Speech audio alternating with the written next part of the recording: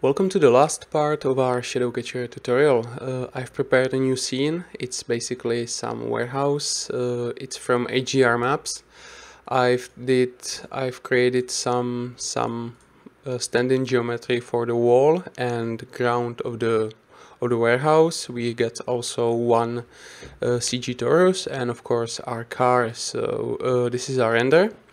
And right now I'm gonna be talking about Illuminators. So let's say we want our car to cast some light into the scene. I've already created lights. I will unhide them right now. And as you can see, they are just standard corner lights with some sort of IES profile, nothing special.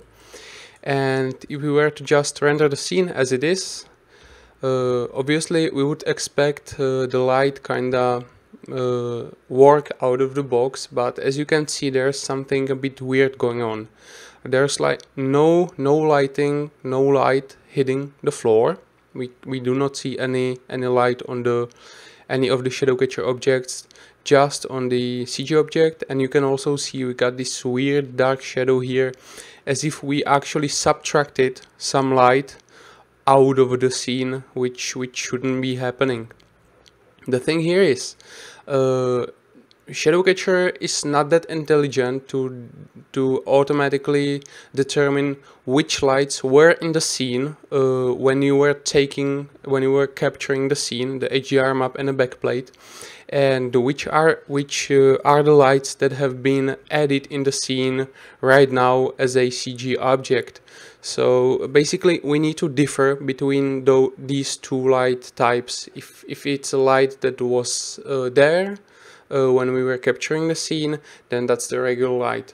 If it's the light that we are adding to the scene with our CG object, let's say we have a footage of a street and we are adding some robot walking through the street, and that robot has some lights, then those are added lights. They were not there when we were capturing the scene.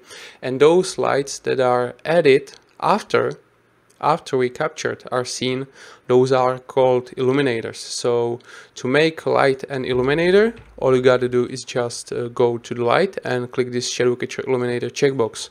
Also, this checkbox is present in a Corona Light material. So if I get Corona Light material, you can see there is ShadowCatcher Illuminator checkbox as well. So once we do that, it happened for both lights as they are instanced, and we render again. Now we can see exactly what we would expect. We have lighting on the hitting the ground.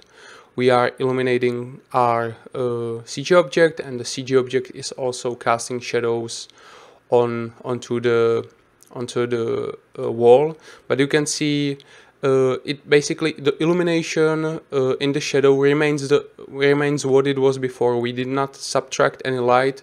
We are just adding a new light in the scene. So you can see the light is shining through the torus knot, and everything looks exactly as we would expect. So just it's really simple to decide whether you need to use Illuminator or not.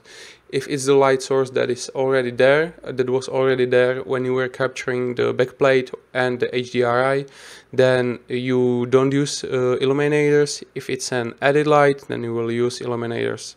So that's it, and that basically wraps up all of the ShadowCatcher tutorial. So I hope you found it useful, and see you next time. Goodbye.